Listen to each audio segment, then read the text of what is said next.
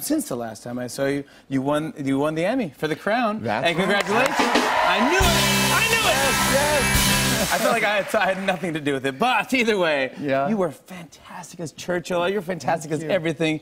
Do you miss playing the role? Well, yeah, it was a wonderful job. It was just The Crown is a great series. I worked with incredible actors. Everyone was great, and then But you missed even having that mouthpiece in. Yes, right. I did a Progresso commercial for you. Yeah, thank you for doing that. Yeah, with my Winston Churchill jowls. No, it's great, and apparently Churchill makes it easy to win awards. No. I think it may be Gary Oldman's turn. No, I say, good luck, Gary. He was fantastic, right? Yeah, he was amazing as that. Another accomplishment of yours, which I love everything you do. Last time you surprised me with the painting. Oh yes, for my dog. Of your dog, Gary Frick. Yeah, absolutely. Yeah. And it's hanging in my kitchen. I love it so much. We love you. And then now you always wanted to write your own crossword puzzle in the New York Times. Well, no, it had never even occurred to me, but they asked me to do it, to co-create a crossword puzzle. I mean, how fun is that? Well, it was a lot of fun. You don't think about that. You learn the mysteries of crossword puzzle construction. Yeah, I don't know. I got to get there. It is. It's the Will Shorts and get this guy's It's my pride and joy. But look at this, and I love it. And 44 Down Clue is Alan's replacement on the Tonight Show, which is. Thank you for the shout out to the Tonight Show. It's Jack Parr. Jack Parr. That's right. But thank you for doing the Tonight Show, including that. If they ever ask me to do a puzzle again, Jimmy, I promise that I'll get you in. You know. You will? Yes. I'll have to earn it. I have to earn it. No rush. I'm happy that you're here. Tonight Show. I didn't have you on just so I could end up in a puzzle. I promise. I swear. I did a little bit, but not completely. No, I think I thought of a clue for you. What one may do with one's sword. Think about it. And remember, that was years ago, John. No one remembers that scandal. It's connected with Jimmy Fallon and then Tonight Show. What one may do with one's sword. Fallon. Oh, that's great. You got it. That's why you're good at this. I'm awful.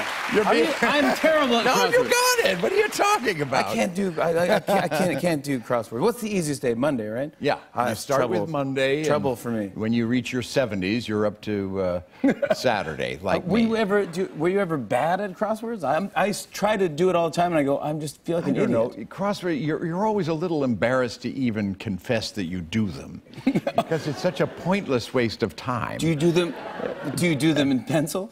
No, I do them in ink. Your ink all the way? In fact, I even have the New York Times app. I do them on my iPad. I check out my average. It's just totally embarrassing. No, that's fantastic. I love hearing that. What a waste of life. No. On the other hand, I love it. They did invite me to co-create one there you go. with a genius puzzle constructor named Brendan Emmett Quigley. I just wanted to say his name. What a great name, huh? Yes, right. I mean, what else is he supposed to do? He's got to be a writer, an author, a crossword puzzler, or whatever. Right. Yeah, I think I'm going to get into it. I think it keeps you sharp, and I'll get it. Next time I see you, I'll be up till like Tuesday afternoons. And I hope they'll invite me to do another one. I'll get you in there. All right, thank you, buddy. I appreciate that. Another fun thing about you is when you also got in the greeting card business. The Christmas card business. Well, you're going way, way back. I mean, people should know this is you're famous for this.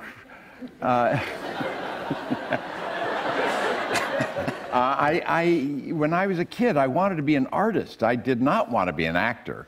I grew up in a theater family, and I didn't want to go into the family business. I was a serious artist and printmaker, and I did woodcuts and made Christmas cards for the family, and then turned it into a little cottage industry in high school. But isn't that fun to do? I mean, who does that? How old were you? Maybe like 17, right? My high school years. And would you ended up? How many cards would you create? Oh, I had a line of about 6 or 7. Actually, in my high school, Princeton High School. I was a Jersey boy too. I was the president of the high school student council, and we had an executive committee, and I rammed through a bill to have the executive committee send Christmas cards to the entire faculty of the school. And I sold my Christmas cards to the student council. That's genius! I got a check for like $35, and I went home and I showed my mother and my dad. I was so proud, and my mom, She hit the roof. She said, "You're going to take that check, you're going to take it, and you're going to give it back, you're going to tear it up in front of the principal." She taught me about conflict of interest. Wow. My good mother, I had good parenting. Isn't that great? What I'm ashamed to confess is I never gave back the $35. Princeton High School. No. You owe Princeton High School $35. It turns out I missed my calling. I should have been a politician.